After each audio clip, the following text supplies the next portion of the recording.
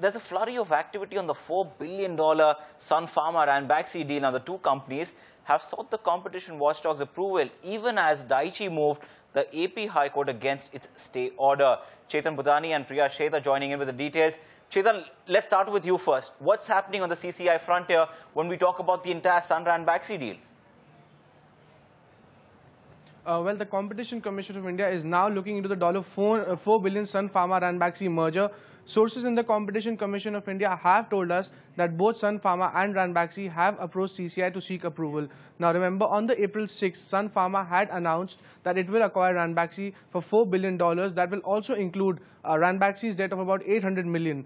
This is the biggest pharmaceutical sector deal in the Asia-Pacific region this year, and if the antitrust regulator clears the deal, Sun Pharma and Ranbaxy will emerge as the fifth biggest generic drug maker.